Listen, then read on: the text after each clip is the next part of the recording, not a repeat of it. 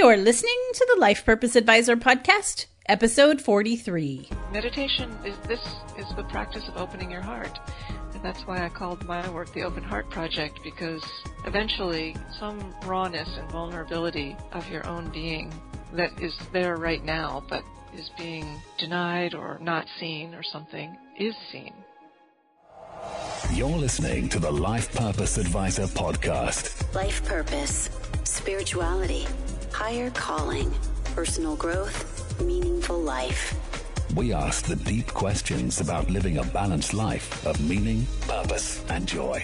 Passion, know thyself, be mindful, spiritual practice, aha moments, life lessons, balance. It is time to welcome your host, Angie Swartz. Hello, this is Angie Swartz. Thanks for listening in today. I'm so glad that you've joined us. If you've been thinking about adding mindfulness and meditation to your practice, well, today is the day to listen to this podcast in its entirety, because Susan Piver is joining us today. Susan is a Buddhist teacher and the New York Times bestselling author of 8 books. She is the founder of the Open Heart Project, an online meditation community with nearly 15,000 members who practice together and explore ways to bring spiritual values such as kindness, genuineness, and fearlessness to everyday life.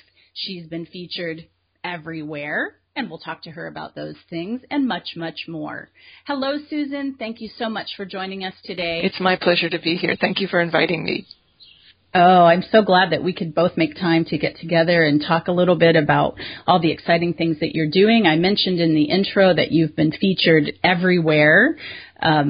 I believe you heard me say that, you've been featured in so many media outlets, I didn't even want to mention them. But I'm interested to ask you, what was your favorite time? Maybe that was with Oprah or with someone else that you spent time with in all of your appearances? It's hard to say about a favorite because they're always so nerve-wracking, and you don't really spend time with Oprah or Katie Couric or anything like that. You just sort of show up and they ask you questions, and you don't really meet them beforehand or anything like that. But the Oprah show, was back in the day, it was a great experience. It was terrifying experience, but it was they did a lot to make it easy for their guests to relax. So they were a great team. Mm-hmm. Several of my guests have been on the Oprah show and say similar things to what you're saying. And I believe another person even said that when they were on the Oprah show earlier on, prior to so much fame, that it was a more rich experience that it had become towards the end. Mm-hmm. But tell us some about what you're working on these days. Sure. Well, I am always working on the Open Heart Project, which is my online meditation community, and trying to create more programming and bring in guest teachers and develop curricula to teach things that people request to learn about. And it's really been quite an amazing experience to create this project. It's called the Open Heart Project, and there are now nearly 15,000 people all over the world who get meditation instruction from me, I guess. I guess it's me.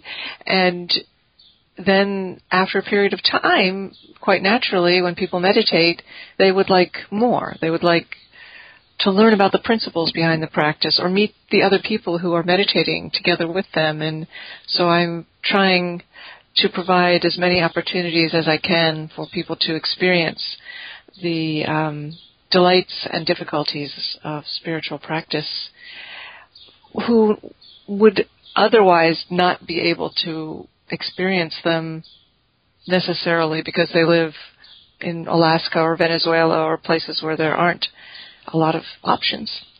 So that's a continuing project. And I have a new book coming out in September called Start Here Now, an open-hearted guide to the path and practice of meditation. And so I'm gearing up to support that and trying to figure out the best ways to share that book with others. Mm-hmm. And folks that are listening can find that book in September on Amazon. Is that the best place to look for it? Yeah, Amazon or Barnes & Noble or BookSense, which is the independent booksellers online entity. Perfect. I love what you're doing with mindfulness and meditation. I watched some of your YouTube videos again this morning, and interesting to note for any of you listening that Susan's, and I believe this is true, please correct me if this isn't right, but your most popular video on YouTube is a 5-minute intro to meditation, and most of it is silent. Most of it is you introducing a sitting practice. And for 5 minutes, I shouldn't say nothing's happening. Very much is happening. But from a YouTube perspective, it's a very silent sitting practice. Yeah, meditation, one would think doesn't make good television, it doesn't make good YouTube videos. But if people are looking for an introduction to the practice and are scared, as most of us are, or worried that they can't sit for an hour or a half hour, well, we could try 5 minutes, and some context setting, some basic introduction for how to practice is all you really need. And people must ask you that all the time. Like, if I just want to start with 1 or 2 minutes, what do I do? And what do you say to that? Yeah, I say get instruction from an actual teacher. Whether it's in person or online or through their book, don't make anything up, because it's a very ancient practice. It's been honed and tested by countless people, and it's very important to have a teacher. I don't mean like a guru teacher. I just mean someone who can introduce you to the practice. Otherwise, it can easily become very confusing. So that's the first thing, and then I just try to say there are 3 things to be mindful of: your body, and the posture is fairly specific, and the breath, placement of attention on breath, and the mind. And there's no effort made to stop thinking. That's the biggest misconception about meditation, is that in order to do it, you have to stop thinking, which is crazy. You can think all you want. You just take a different relationship to your thoughts. But it's hard to sort of say, oh, here's the concise instruction, now go do it. It's too important for that, I think. So something a little more considered would be useful. And your group in the Open Heart Project does just that together? Yeah, it's free, and I send out an instructional video every Monday. When I first started the Open Heart Project, I was sending out 3 videos a week. But that was too much. That was overwhelming, understandably. So it's 1 10-minute meditation sit that is guided, in the sense that if I came to your house and said, okay, we're going to meditate, now please take your seat, and I would just, it's as if I could come to your house. That was my idea for it. I wanted it to be like I could come to your house and we could practice together. So I guide the practice, and over, time, people have questions, understandably, like, what do I do if my foot falls asleep? Or, am I allowed to scratch my head? Or, why do I cry this all the time when I sit down to meditate?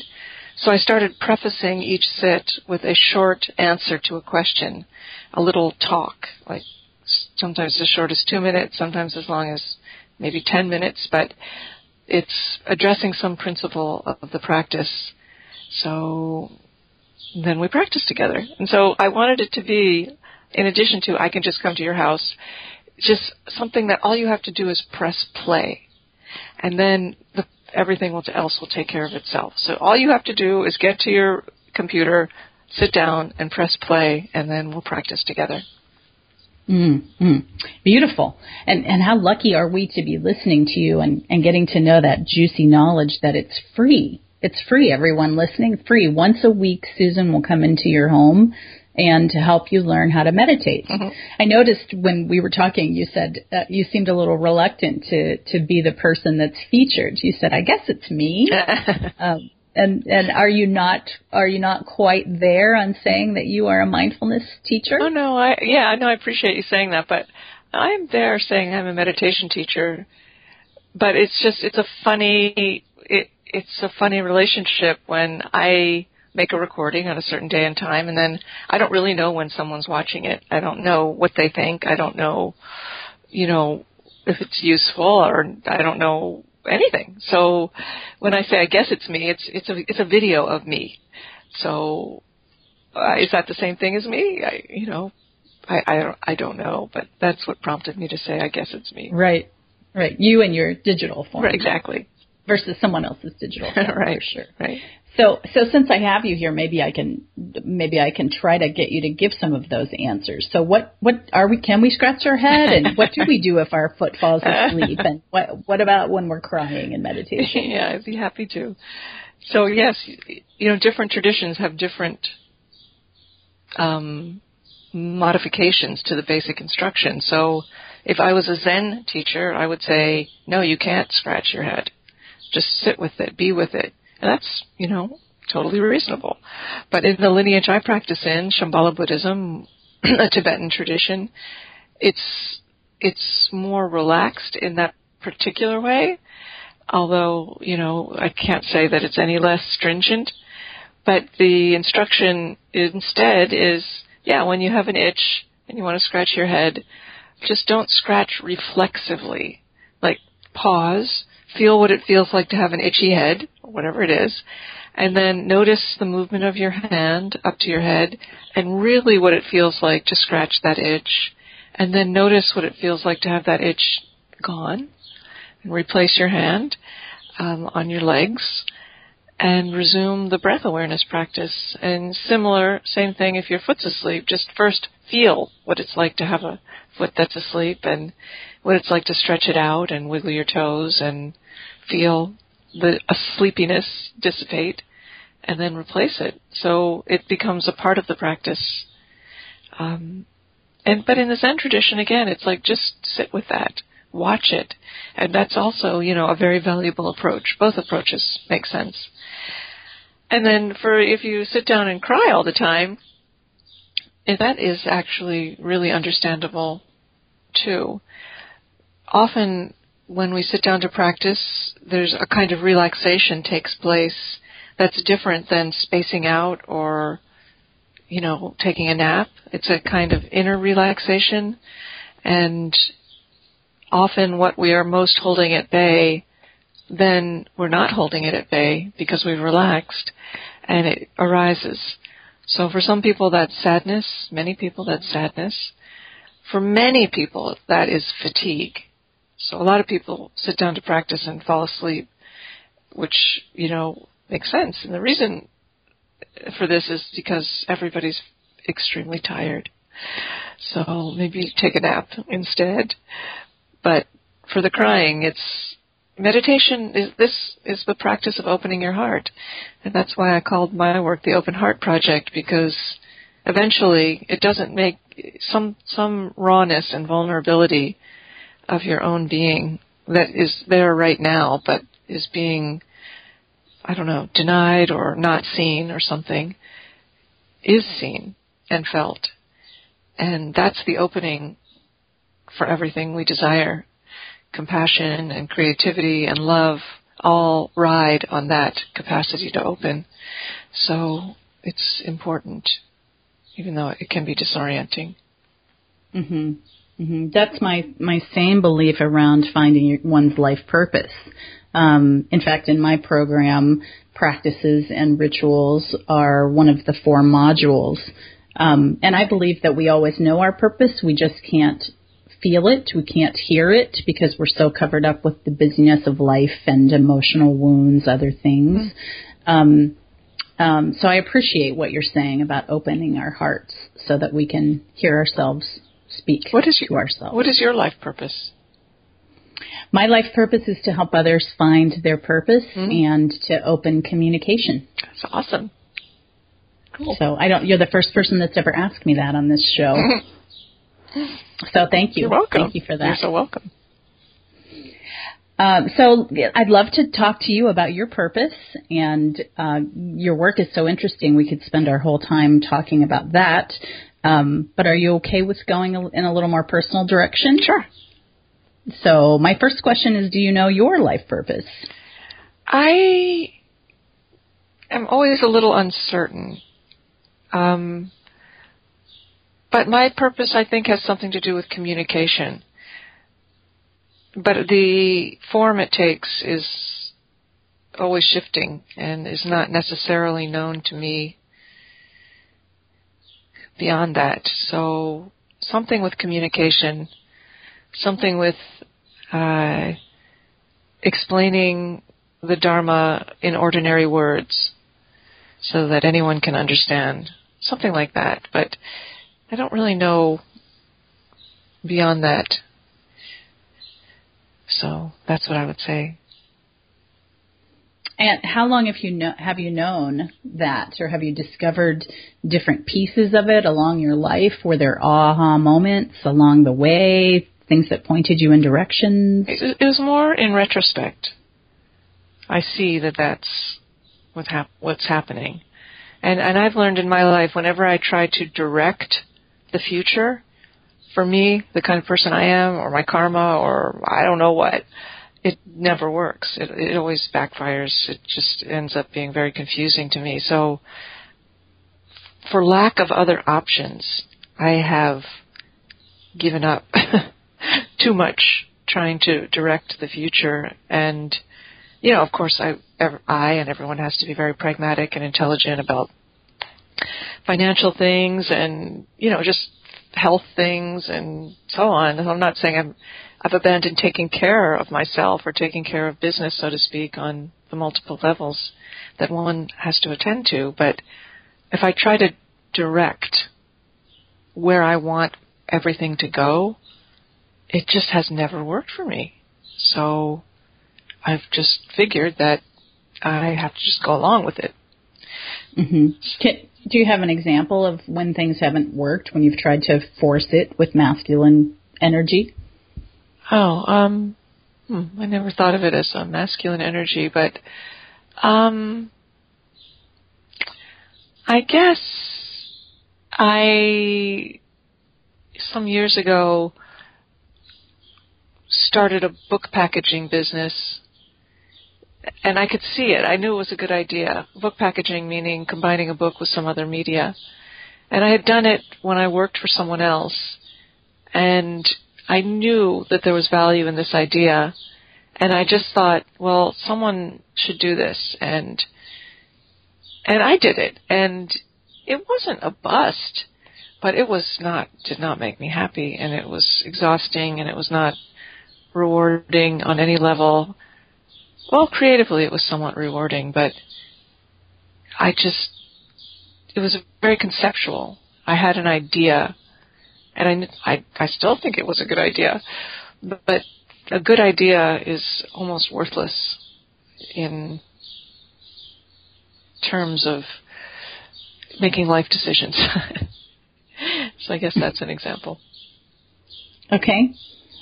And excuse me, but you do make some plans about, if we look at your website, you have some future events coming up. You have some structure around what's going on with your teachings and your business, and you do a call every week. And I'm interested to know what the inspiration is for you that flows through your life, influencing when you do make a plan.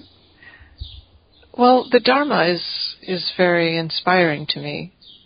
And also the people that are part of the Open Heart Project are very inspiring to me. So I get a sense of something that I think might be useful to them, either because someone says this would be useful to me, or my intuition just tells me this would be a good thing.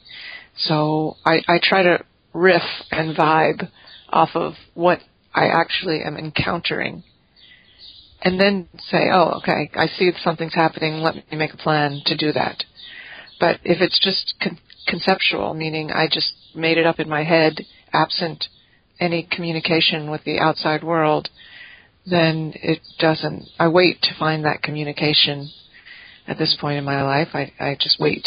And if that communication arises either between me and my community or me and the Dharma, then I'll do it. But absent that, I just keep it, on a list of someday things.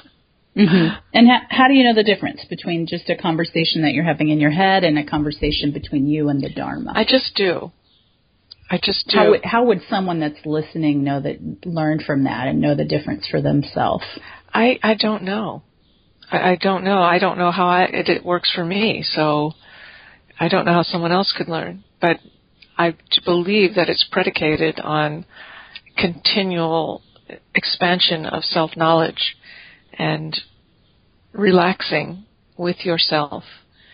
I've never had like an experience of some, hearing a voice or, well, maybe once I did, but otherwise I don't really, it's not clear. It's not obvious.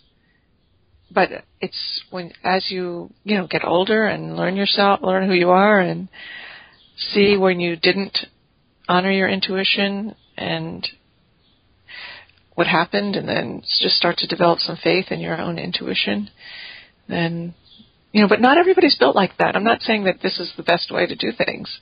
It's the best way for me to do things. But some people are really good at making plans and then executing those plans. And I really respect that and admire that. And sometimes I wish I could do that. But I've just learned that that's not for me. But I'm not saying that my way is the ideal way. It's very personal. Mm-hmm. Well, I'm sure there's lots of folks that are listening that can relate to what you're saying, and that's why we talk about these things for sure. We are all different for sure.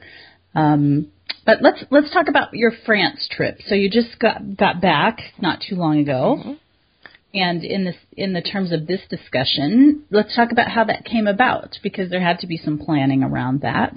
Yeah, and maybe we can use that as an example. Sure. I'm not trying to say I don't plan things. I just show up and, I have a business to run, and I have a partner and a household and family, and there's a lot of plans. My schedule is full of things that I'm doing.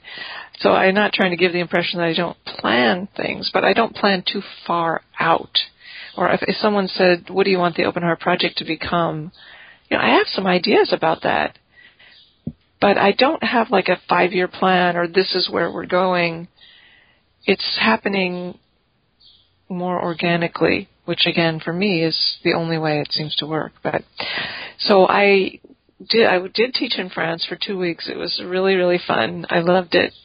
And it came about because I got invited to do it. And it sounded like fun, so I said yes. And I taught it. Let me see. Do I want to teach mindfulness in France for a couple weeks? Yeah. I think that would be a good thing. Yeah, exactly. In June, in rural France, where it's just like so beautiful. Let me see. Yes, I do. Were you at a retreat center, or what kind of location were you in? Yeah, I was at a retreat center called Dechen Choling, which is near Limoges, and now this is the third time I've taught there, and it's a retreat center in my lineage, Shambhala lineage, so I felt like even the first time, even though I'd never been there, I felt like I get it, I know what, I will feel at home there, and then we talked about what I would teach. I taught 2 programs, and I suggested teaching a program called the Open Heart Retreat, because I know there are a lot of members of the Open Heart Project in Europe, and just everyone wants to open their heart or wants to, figure out what that means. And I wanted a chance to do something in Europe that maybe I could actually meet people in the Open Heart Project in Europe. So I taught that. That was for a week, and then I taught a meditation and writing retreat also for a week, and that I've taught many times in various places. And I love teaching that, so it was great. I get to be on retreat too, so there's nothing I love more than being on retreat. So it was awesome. Mm-hmm. Were you speaking French or English? Oh, mais non, je ne parle pas français. Just un petit peu. No, that's actually the extent of everything I can say in French right there, except food. I can speak food, but no, I taught in English, and there was a translator for French students. So there are people from the UK, people from the Netherlands, people from the United States who speak English, and then for French speakers there was a translator, a simultaneous translator. So it wasn't like I said something and then waited and they said it. They had headphones, and And it's great to be translated in the sense that as a teacher, it slows you down. It compels you to be very concise and clear and to make full thoughts. So to express full thoughts. So it's very valuable just for the teacher to be translated, I believe. Do you have a favorite experience from this trip to France? There are so many good experiences. Yeah, actually, I think one of my favorite parts was in the mornings, because, you're sitting all day in either retreat. There's a lot of sitting. And I decided to start, and you're in France, and it's June, and the birds are singing, and it's so beautiful. It's like lush and farmlands and rolling hills and the whole 9 yards. So I decided we would start each day with a silent walk and just in line, no talking. And it was so wonderful to be together and to walk out into the French countryside together, but also in silence so that everyone could have their own experience. And, we didn't walk forever, but we took about a 40-minute walk up and down through various lanes and up and down hills, and it was a great way to start the day. That was really fun. And are you doing this again anytime soon for those of us who are salivating as you speak? Yes, I'm doing it exactly the same thing on exactly the same dates in 2016. I'll be June 1st to the 14th at Dechencholing teaching these two programs. So I'm really happy I'm going back. And I'm teaching also the meditation and writing retreat in Colorado in December, which is obviously very different. Colorado is different from France. December is different from June, but it's just as potent an environment, and in some ways more potent, because December in the Rockies, it's a very internal experience. You want to turn within.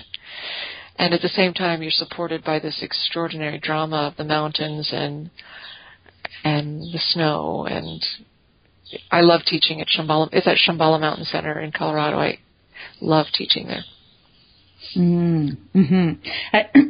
Several years ago, I attended the Aliyah Summer Institute and met some folks that do work in that center, and it's highly on my list to get out there and visit it. That's awesome. Have you been to that conference as well and spoken there? No, I don't think I've ever heard of that one. What is it called? Aliyah? It's Aliyah. It stands for Authentic Leadership in Action, and it's in conjunction with the Shambhala Sun folks. So right in your family neighborhood of people. Oh, cool. But it's a Buddhist-based conference, although they don't advertise it as that. Uh-huh. So I'm sure they would love to have you there. So going back to what we were talking about before about your purpose, and you were saying that you would just come to the realization, but if you're looking back at your life, would you say that there are any monumental times that were pointing you to where you are today? Well, there've been a lot of I don't know what to call them, just coincidences or just serendipitous events? Exactly. Serendipitous events that seem to lead the way. And then, we see what happens. But, there definitely have been serendipitous events that I don't understand. But in some ways, for all of us, everything is pointing you to exactly where you are right now. There's no way that it didn't. So everything. And when you say you don't understand, do you mean even still or at the time? Both. I mean, I understand what was happening. I don't get why it happened, or why it happened to me. Or some things were very good, some things not so good. Yeah. Can you tell us a little of the not so good ones? Because I think people that are out there listening that are experiencing some of those not so good times have a hard time knowing that they're part of the path that's getting us where we're going. Yeah, they are part of the path. It doesn't, knowing that does not make them any less painful. It just maybe can offer some sense that, it's all going somewhere. And I think it is. I mean, I don't know. I'm not at the end of my life, and I'm not dead, so I can't tell you what happens after you're dead. But I think it's all going somewhere. But you know what? You just don't know until it's over. So, and then who knows what you know at that point. But anyway, I don't want to get too cosmic. But, well, I guess the main difficult thing, bad thing, was I was in a really bad accident a long time ago that just really changed the course of my life, I guess you would say, in the sense that it made certain injuries and chronic health things that are, you know, I'd be a different person without them. And I was hit by a drunk driver. I was just sitting there. And so it was a very serendipitous. It was very like, what? You know, I just totally, nothing prepares you for something like that. So, you know, that was not such a good thing. But it happened, and it did change me. It changed me a lot. Because it was very deep injuries, very significant injuries. And I have a picture on my desk of the car that I was in, which was a 67 Beetle, which is basically like a tin can. And it was, the side of it is just completely crushed. I was driving, and I was thrown out the passenger door somehow. I don't know. I have no memory of the whole thing. But I have a picture of the car, the crumpled car on my desk. And it, you know, if I ever think, oh, I'm having a really cruddy day or whatever, I just look at that picture and go, actually, no, you're not. You're not having a bad day. Pretty good day. Not so bad. Not so bad after all. And also, it just, I don't know, it brings me back to a moment, I'm looking at it right now, when life and death were very close to each other. And as a practitioner, it's very valuable to remember that such moments are always at hand, and you just don't know when they're going to come. So it is very good to remember the preciousness of your own life. So those things that drive us crazy, like our microphone's not working, or our phone having a hiccup, or the wrong contact in the wrong place, or someone being late, it helps us remember that those are just little tiny things, right? Yeah. I mean, I get irritated all the time, but I don't tend to get irritated by things like that at all. And I don't know if it's because I had a car accident or not. It just, like, life's too short to get upset about things like that. It could be something like that little meditation practice that you're leading 15,000 people in that contribute to that, do you think? Maybe. Like, I forget. I've been practicing for 20 years, so that's got to have something to do with it. What is your own sitting practice like? My own sitting practice is just like everyone's sitting practice. I push my way to it. You know, I just like everyone is like, I don't want to do it. Oh, okay, well, just do it anyway. And I try to rest with my own mind and make space for who I am and not have an agenda for my practice. Instead, just to do it, because having an agenda, even if it's a great agenda, like I want to become more patient, or I want to feel less pain, really important things, but somehow applying the agenda while you're sitting or checking, is the agenda being met, it makes the practice devoid of magic. So I try to let go of all agendas, and, you know, then I also do some practices that are meant to increase my own connection to wisdom and compassion. So I try to do those too. And some days I don't, and some days it's like, wow, that was so deep and so wonderful, and some days I'm just like phoning it in, like, is this over yet? So, you know, it's just like everyone. It's just like everyone else's practice. However, it does deepen over time. And the deepening, I've become convinced, does not become obvious in the practice itself, but in the way you live your life. So as long as that is continuing to deepen, I am assuming that my practice is working. Even though I'm not good at practice, I'm not any better at doing it than anybody else. Do you have a sacred space and a time commitment every day, certain time of the day, or is it all over the place?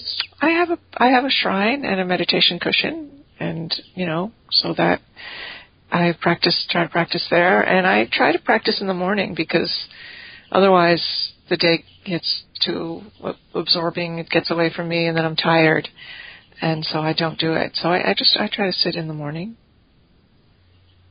And how about a time commitment? No, I sort of choose on the spot. Today I feel that and I try not to let myself slide too much, but I don't say every day must be 45 minutes or something like that. I sort of decide on the spot, which I would not suggest to beginning practitioners. It's very important to have a time commitment, but it's very important that commitment be doable, like 10 minutes, but not. If you say to yourself, I'm going to meditate for a half hour every day for the rest of my life, very soon your meditation practice will disappear from your life because you won't do it, and then you'll feel bad, and then meditation will be associated with some kind of bad feeling, and, then, no, that's not a good idea. But if you say to yourself, I'm going to practice for 10 minutes Monday through Friday for 2 weeks, that's doable. And then after 2 weeks, then you reassess. Well, it's too much. I'm going to Monday, Wednesday, and Friday. Or no, it's too little. I'm going to do 20 minutes. For 2 weeks.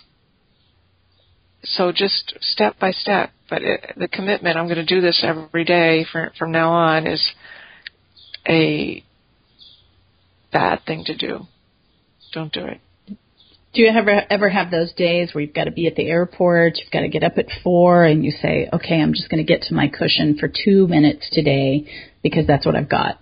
Yeah, sure. And I have days when I don't get to it. I get to it for 0 minutes. But the practice, I think this is an important point. The practice is that you have a practice, right? That it's you always go back to it. Yeah, I guess so. I do have a practice. And it has been a part of my life for 20 years. So it is consistent.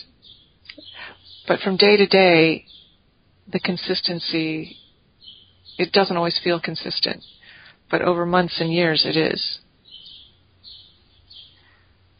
Does that make sense? Absolutely. I think it's a very, very important point for people that feel intimidated by the routine of, as you said, 10 minutes or 30 minutes every day, or because to me the practice is the commitment to the practice over time, which can be very rewarding. Absolutely. And I want to share with you the instruction for when you make a commitment to practice and then you fail to honor it, and then you feel bad. And this instruction was given by the Tibetan meditation master Chogyam Trungpa Rinpoche, who brought the Shambhala teachings to the West, the lineage I practice in. He was born in Tibet, a classically trained monk who shed his monk's robes and dressed as a Westerner and taught many students, not including myself, because he died before I became a practitioner. But this is what he told his students about those days when you feel bad for not practicing. And I'm kind of paraphrasing. He said, you should feel really bad, like terrible, for like 12 seconds. And then you have got to cut that BS out because it is not helpful. So feeling bad, optional. But if you feel like you must beat yourself up, literally look at a timer and beat the crap out of yourself for 12 seconds. And then you got to cut. Stop. Because it is very destructive. So just don't do it. Love that. I know. Thank you. You're welcome. Thank you for sharing that. And since we're talking about him and that faith, if we'll call it, I know that from listening to other interviews that you've done, some really wonderful ones that I'll point out for those of you listening, really wonderful interview with the Good Life Project and Jonathan Fields, and with Gregory Berg, on his work on Enzo Radio, some good other places that you can listen to Susan out there. But I know that you're Jewish, or that you were raised Jewish, and that you're now a Buddhist. what would you say about your own spirituality? And do you believe in something bigger than you? Where are you on all of that today? About my own spirituality, I am a Buddhist practitioner. I am a student of Buddhism, and as it happens, also a teacher, but that is my practice and that is my path. And in terms of believing in something bigger than me, what do you mean? Do you believe in a God? Do you believe in the universe? What do you think? I know you said you don't know what happens to us when we die and you didn't want to get too cosmic, but let's just go there for a little bit. Okay. I try to stay away from beliefs in general because they don't seem very useful. And in some way, strong beliefs are an obstacle and a sign of an absence of faith. Although other people would tell you that beliefs are a sign of faith, I would say they are a sign of absence of faith because they are obstacles to seeing what is actually happening right in front of you. And I believe that, even though we're talking about beliefs, nonetheless, this is my point of view, that to walk in the world without the shield of beliefs, this is where we go after we die, or I believe the universe is good, or anything like that, is usually meant as a shield. But to walk into the world without a shield is the act of warriorship, and it is a state of being raw and open. And that seems to be the same state as being compassionate and able to connect with others. So when it comes to God, I'll go with what Sogyal Rinpoche said. I heard him recently in a video on YouTube say this, and it just really stopped my mind. It was so great. He said, Buddhists deny the existence of God, but not the nature of God. And that really sounded very right to me. Very right. So that is, I guess, the best explanation that for me of what I think about that. But do I believe there are wisdoms greater than my own? 100%. Do I think that there are forces in our world that can support us and guide us or hurt us and mislead us? I do. Do I know what they are or how to access them? No, I don't. So it's a big exploration, I would say. I don't know. What would you say? Let's stick with you. Okay. We're here to talk about you today. Okay. My beliefs are not that far off from yours. As I continue to study, there's so many similarities to so many different belief systems out there that my practice is in unity, and I love getting to learn something new that I haven't been exposed to when it comes along or when I reach out to see it. So maybe not said as eloquently as you, but that's where I am with it all. Cool. And I enjoy asking this question to everyone that I speak to for the purposes of broadening the minds of anyone that is stuck in a belief system that might not fit them, or that they might be growing bigger than, or maybe that's not the right set of words, but might be feeling constrained by, I guess. Yeah, there are many belief systems that can deepen your connection to reality. It's very personal. It's very personal. It is very personal. Very personal. I think my goal with my own practice is to show up with a big light, to influence someone that has no belief or isn't curious of that nature to have a second thought about that. Cool. So there's that. There's that. Going back to some additional, thank you for going there. Some additional questions. Are there any tools that you would recommend, tools that you've used over the years to get to know yourself better that you'd recommend someone else look into? For me, meditation is the best tool, and writing is very helpful for me, but I know it's not helpful for everyone. And having a teacher is the best tool, and not easy to find, but there is no better tool than that. Do you believe the saying, when the student is ready, the teacher appears? I don't think anything is ever that simple. So sometimes that seems true, but there's no aphorism that can capture the truth of this teacher-student relationship or other great truths, I don't think. So for someone that's listening, that's listening to what you said, that says, I don't have a teacher and I don't know where to find one, what should we tell them? Well, if you read something or listen to a podcast or you hear, let's just say, for example, you listen to this podcast and you think, oh, Susan, that's interesting. I like her. What's up with her? And I'm looking for a teacher. Well, look at my teacher and look at his or her teacher and start to take an interest in the teachers of those who say things that cause you to think or feel. And then just start reading those people or listening to their talks online, or if you can go to hear them, go hear them if they're alive. If they're dead, then just read more or find more of their students who can elucidate what you resonate with for you. So just start breadcrumbs and just start tracing it back until until the actual lineage holder, the real teacher, you know who that person is, and then try to connect with them either through in-person study or listening to their talks online or reading their books. That's the best suggestion I can give, but it's not easy, and no teacher's just going to knock on your door when you say, hey, I'm your teacher, I'm here.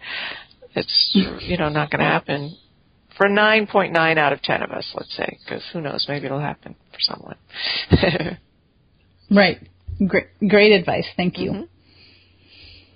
So you mentioned that you were in a very serious car accident and that it sounds like it gave you an opportunity to really get closer with your physical body, whether you were ready for that or not. Do you think that the physical body plays a role in staying in line with our purpose? Yeah, there's no doing anything without it. So, it's the source of information, and it's the place where emotion lives. Emotion doesn't live in your head. It lives in your body somewhere, it seems. And so helping you identify what's going on within yourself, you could feel more at home in your own body. That's very helpful. But there's no separation of, my body and my mind, or, I'll try to pay more attention to my body because you just said that while you were in your body. Mm-hmm. So developing a greater sense of home in your body, I would think, would be really, really useful. Mm-hmm. How about nutrition and exercise and all of the things that go with taking care of our bodies? Yeah, those are good things. No one could say those are bad things. Right. Do you have any sacred practices around what you eat or any of those things that you want to share with us? I don't really have I just try to eat what I think is good for me and watch things that are bad for me and not partake of them. And especially since I was so injured at one point, I just naturally fell into this, I can't tolerate certain things, so I'll just be careful with my body. And I try to exercise like everybody else. But it's too much I try not to be too ambitious with anything, because then I just get in this cycle of ambition and disappointment. And I try to do something every day but I used to be very, very athletic. Even after my car accident, I still recovered some kind of athleticism, and I have an athletic constitution. So, but I've sort of given up thinking, well, I'll become a marathon runner. Although maybe I will. Let me just take a walk every day. Or let me, do a half hour of yoga. So I try to do something like that every day. Very nice. Me too. That's good. Just like what we were talking about with our practice of sitting practice, I believe the same thing around my physical practice. Just because I might miss a day does not mean I don't have a physical exercise practice. Right. So, right. But I'm right there with you on that. Since we're talking about the physical body, I mentioned to you earlier when we were talking that we have a question that came from Facebook.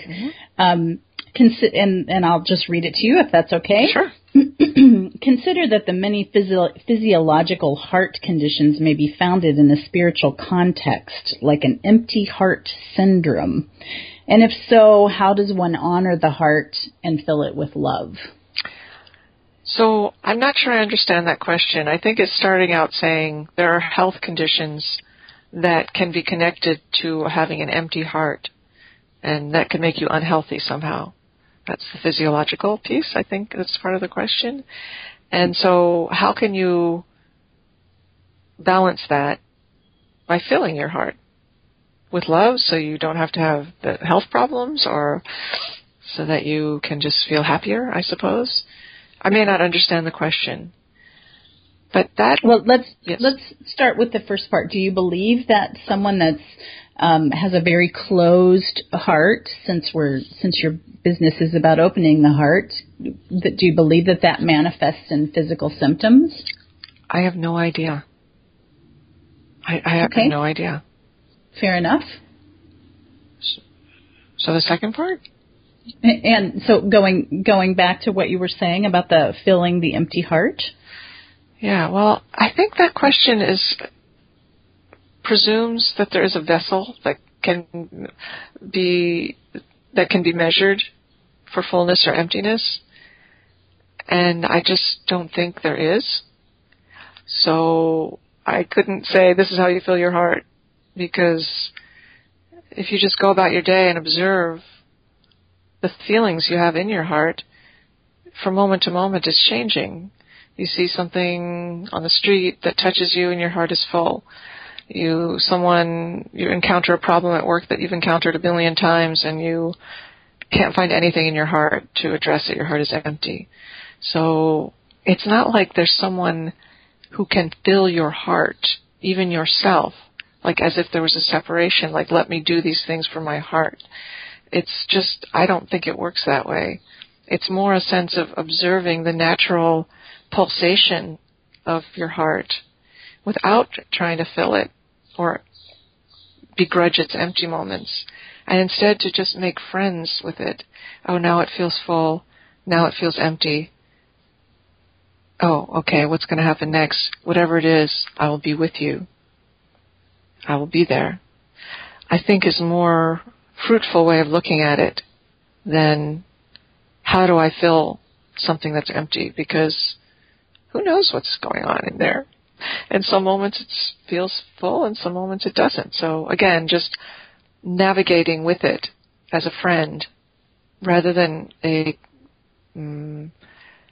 instructor, I think is more kind to yourself. Does that make sense? So be the observer. Always be the friend and the observer. Not the observer. The friend. The observation means has stepped outside and is looking at. And that's not, I don't mean anything that clinical. I mean being with, feeling the full moments completely and feeling the empty moments completely. And when you judge the full moments as better, also feeling that. And when you judge the empty moments as inadequate, feeling that, and feeling is what I mean, which is really different than observing. I'm enjoying that term of thinking about parts of us as our friend, because it allows me to think about, well, if it was my friend that I would perceive that's feeling the way I feel like this question is asking about, what would I do? What would I do for that external friend? You would be with them. You would be, let me listen to you. Let me I'll just come and sit with you. I'll just hang out. I'm here for you. That we tend to take a very mechanistic approach to ourselves. I'm not saying that the questioner is, but a mechanistic approach in that, let me fiddle with this part, and then, okay, let me fiddle with that part, and someday I'm going to get it right, and you're not. It's not ever going to be right, and the fiddling is often masked self-aggression that separates you from yourself. So I've had to learn this lesson too, because I'm constantly striving, and I'm a very ambitious person, and I want to do a lot of things with my life. And it takes work to find a balance between this striving and self-aggression. And it's not easy to do.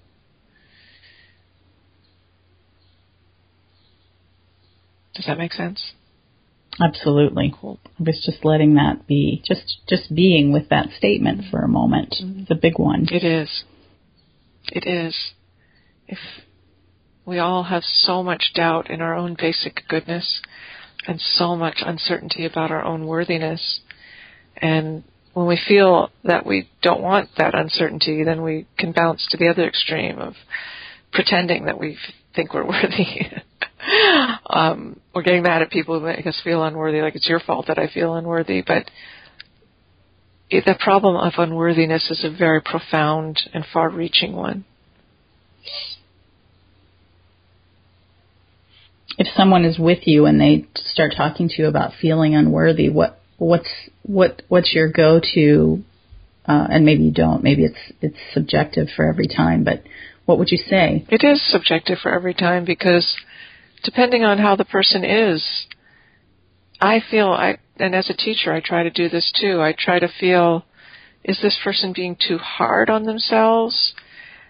Which is often the case. And then I try to soften my own heart. Instead of trying to tell them anything, this is what you should do, or this is my reaction to that, I just try to soften my own presence and just be gentle in my own heart and listen more.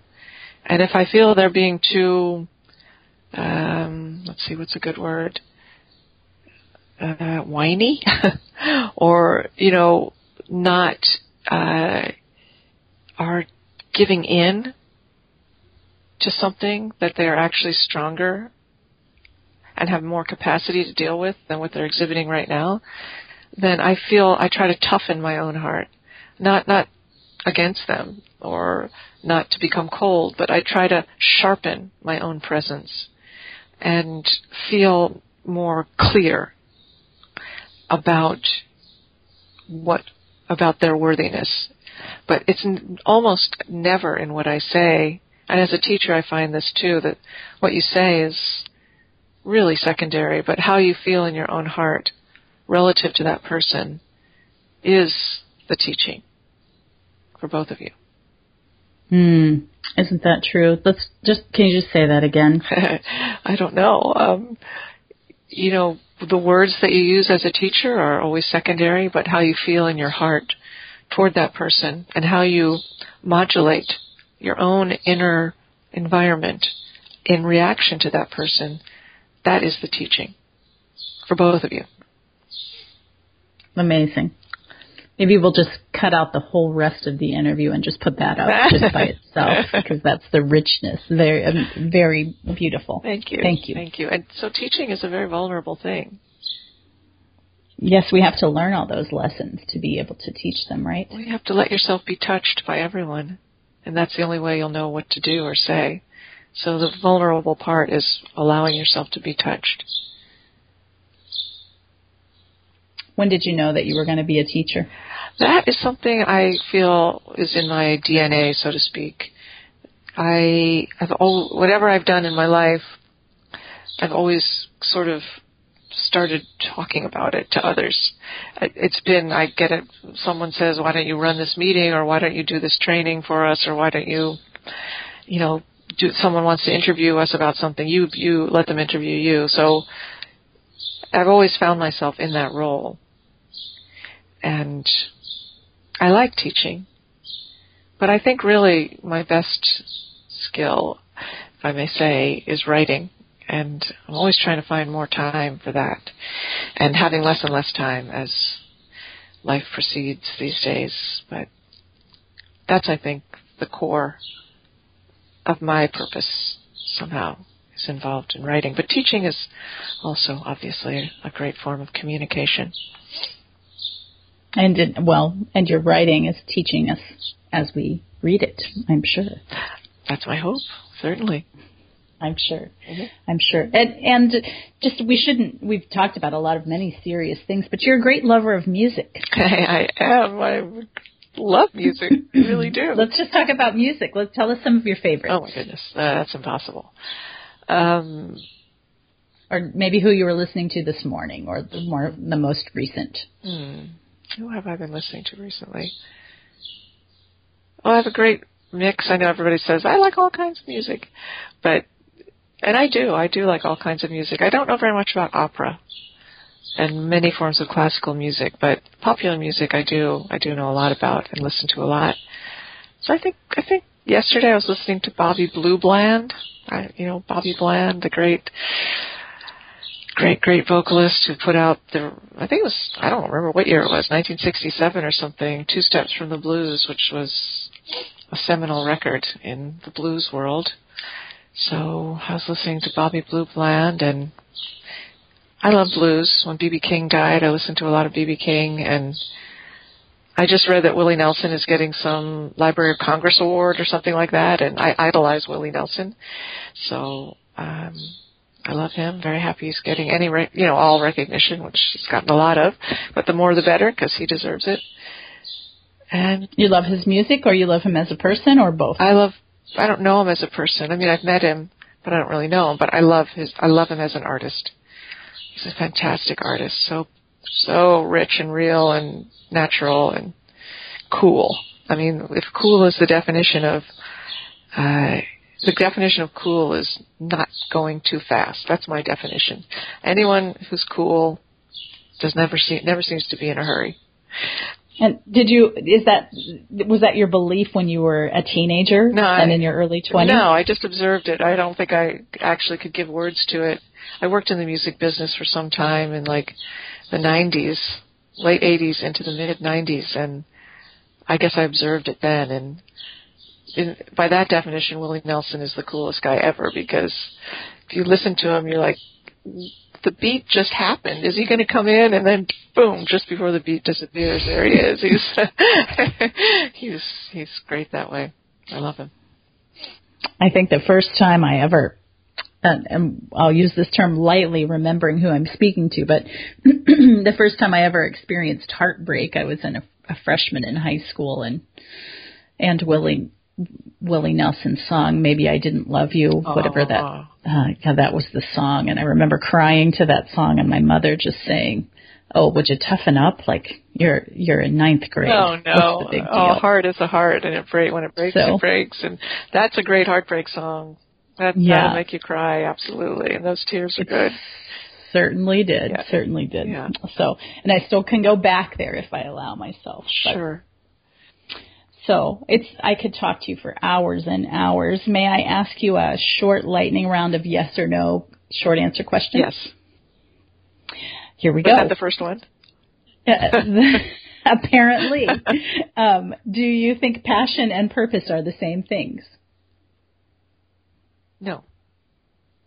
Do you think everybody has a life purpose? Yes. On a scale of 1 to 10, 10 being high, how important is following your own joy in igniting your purpose? 6. Did you ever quit your job to follow your purpose, and do you think somebody should? Yes, and I don't know.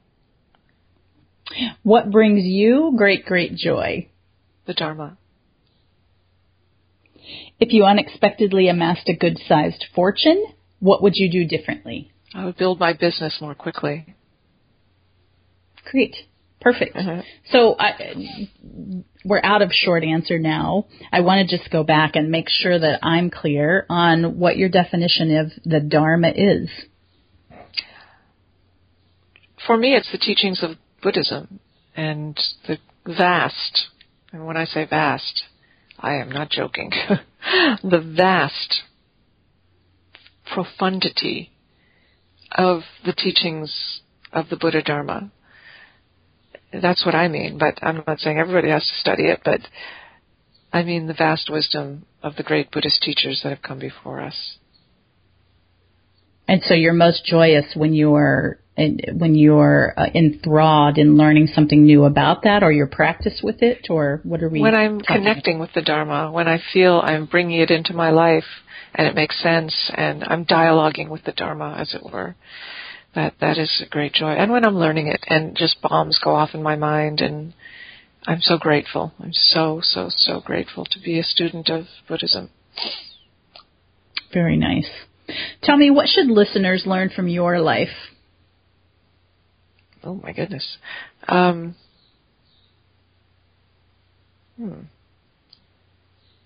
never know. I guess you never know. You mean you never know what's coming? You never know what's around the corner? You never know what's coming. You never know how things are going to turn out. You just never know. And what should they do with that? Just relax. Got it. Thank you. So it's been delightful to speak with you. Let's just make sure that we let everybody know how they can find more of you. Please tell us your website and remind us of the title of your book and when we can get our hands on it. Yeah, thank you. Yeah, my website is just my name, Susan Piver, Piver.com, and all the information about the Open Heart Project is there. And I really, really hope that if anyone's interested in meditation, they feel free to join. It's free.